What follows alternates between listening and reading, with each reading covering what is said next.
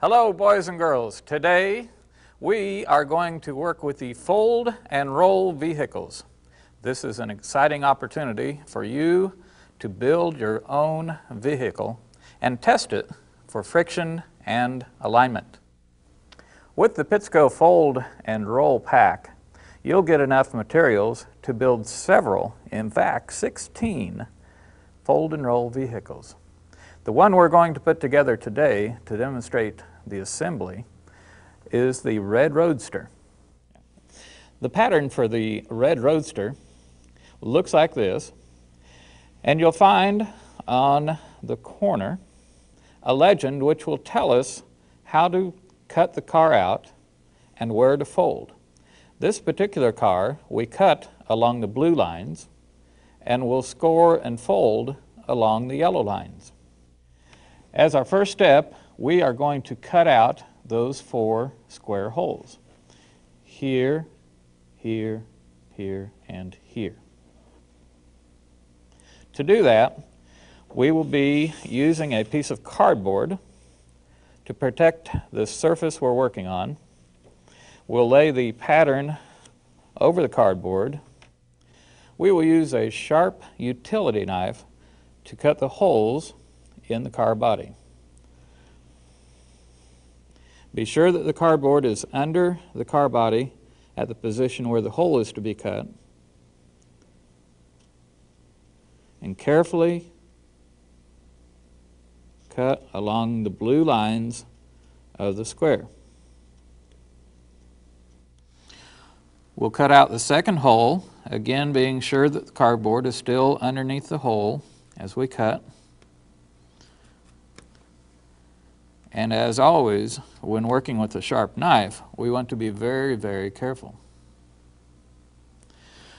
We'll move the pattern to the front 2 holes so that they are over the cardboard. And we'll proceed in cutting out those 2 holes.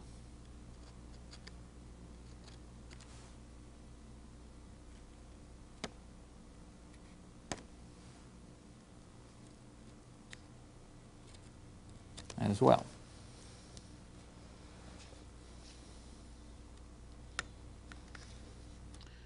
Be sure that the paper is removed from these 2 holes as well. We're now ready to begin cutting out our pattern. So again, with this pattern, we're cutting along the blue lines. We'll begin cutting, being careful to cut along the blue lines and not cut into any yellow lines.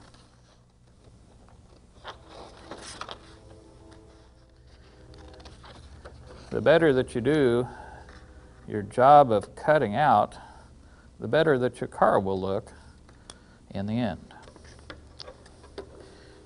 And now we have a cutout pattern for our red Roadster. The next step is to score the paper where we'll make the folds for the vehicle. Remember, the yellow lines are where we will be folding. To score the paper, we will want to score along this first yellow line. We'll place the ruler up next to that yellow line and use the back side of our scissors and press firmly on the paper along the yellow line. We'll repeat the process with another yellow line, placing the ruler beside the yellow line, using the back side of the scissors and pressing firmly the length of that yellow line. The ruler helps keep our scissors right along the line. We'll go ahead and score all the yellow lines.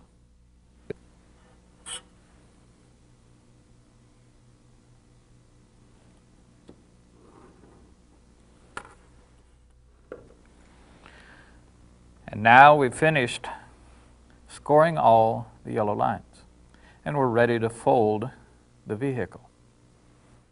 We'll turn the pattern over and begin by folding the side of the vehicle up and creasing it along the score that we just did. Likewise, for the other side of the vehicle, we'll fold it up and crease the paper along the yellow line where we scored the paper. Now we'll fold the front portion of the vehicle again along the yellow line, and we'll crease it. The other side of the front.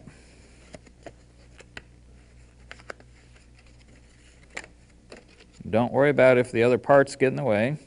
Just go ahead and fold it and crease it. And now the top portion of the front, we'll fold along that line and crease it.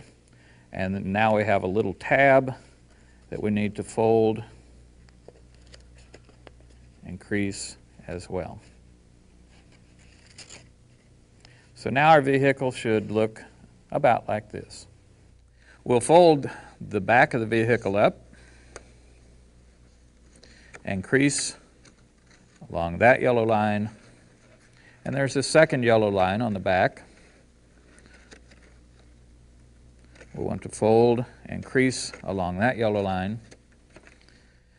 What we have left are tabs along the front and the top that we need to fold in.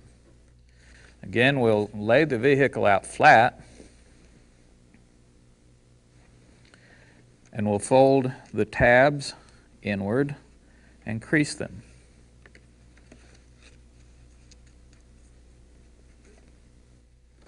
And on this particular model, be sure not to forget these two small angular tabs, one on this side and one in a corresponding position on this side. Be sure to fold those in as well. Again, laying it flat and folding this small tab backwards and creasing it.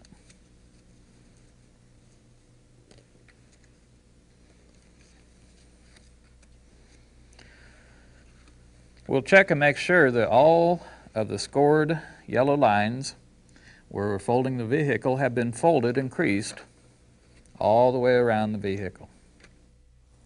We're now ready to begin assembling the vehicle. To assemble our vehicle, we'll use ordinary cellophane tape. As we begin assembly of the vehicle, we will cut lengths of tape that correspond to the length of the tab we're working with. For this tab, we'll tear off some tape, and we'll place the tape underneath the tab with the sticky side up towards us, like this. And we'll fold the top portion of the vehicle over the tab and the tape, and we'll position it so that the crease of the tab is along the same line as the top of the vehicle. Then we'll press the tape and body together so that it stays in position like this. If you would like, you may add a piece of tape on the outside of the vehicle as well.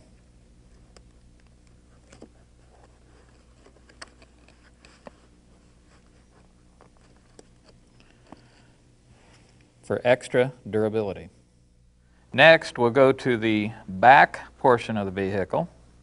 We'll fold the back of the vehicle up and orientate it such that the sides of the vehicle are adjacent to the back end of the vehicle.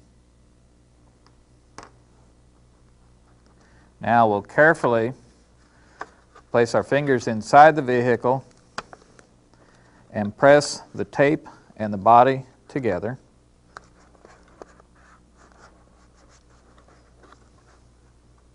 Like that. Again, if you like, you may add a piece of tape to the outside of the vehicle if necessary. Our next taping job will be on these top two flaps. We'll cut tape to the lengths of these tabs, place the tape inside the vehicle on the underneath side of the tab with the sticky side up.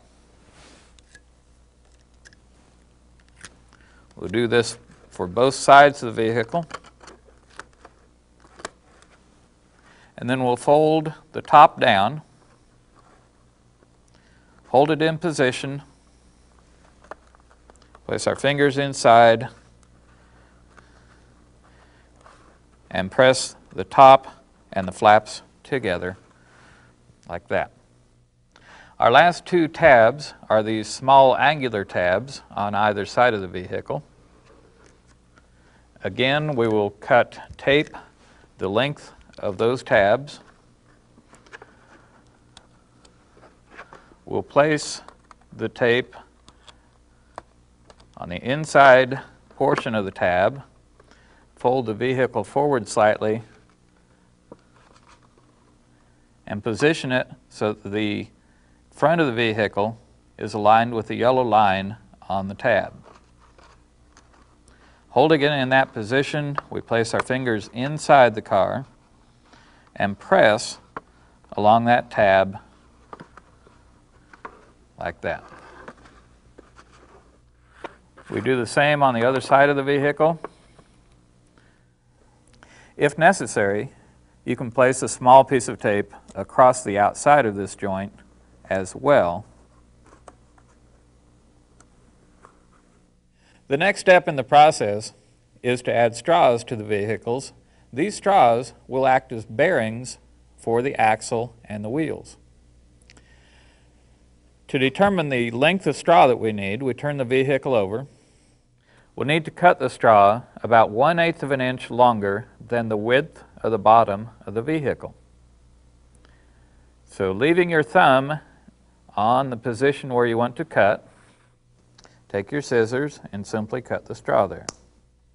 We'll need to cut a second straw the same length.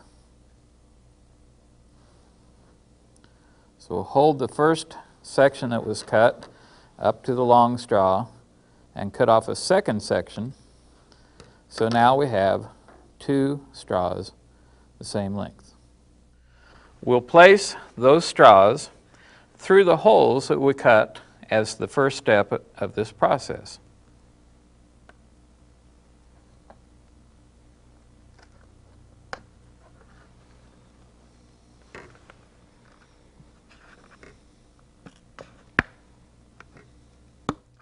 Position the straw in the hole so that about 1/16 inch of the straw sticks out from the side of the body.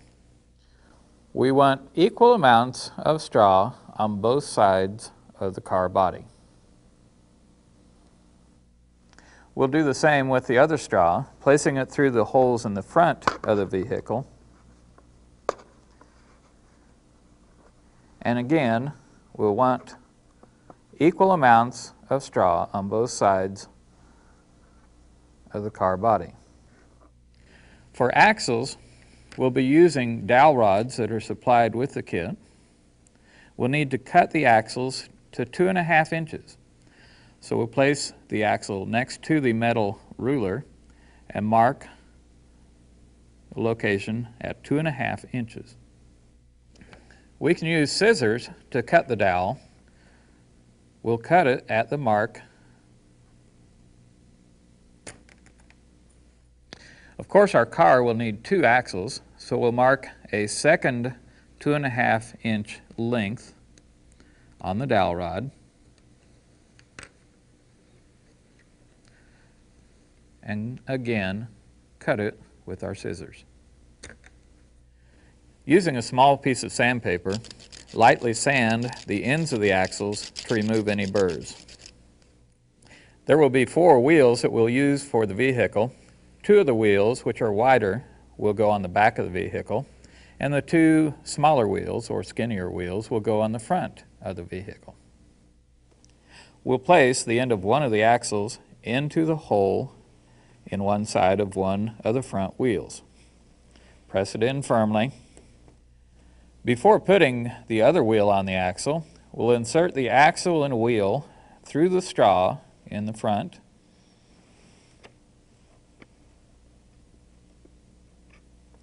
And then place the other wheel on the other end of the dowel, like that.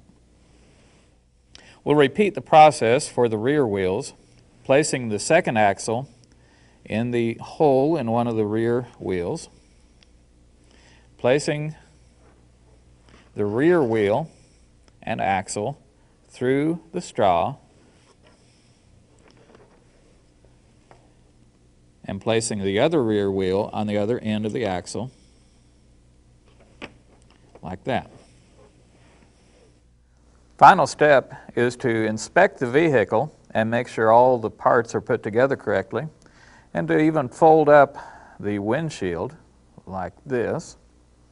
And now we have completed our fold and roll red Roadster vehicle. Next in the process, we'll be testing our fold and roll red Roadster. For testing, we can use the Pittsco roll test ramp. We'll place our red Roadster at the top of the ramp, and we'll see how well it rolls. You can do an experiment with your fold and roll red Roadster involving friction.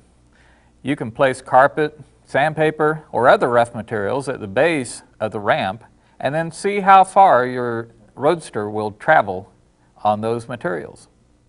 Be sure to record the results in a data table so that you can compare the different surfaces and the amount of friction that they provide for your Roadster. The Roadster will typically go less distance on rougher surfaces. Another interesting experiment would be to determine how straight your Roadster is rolling.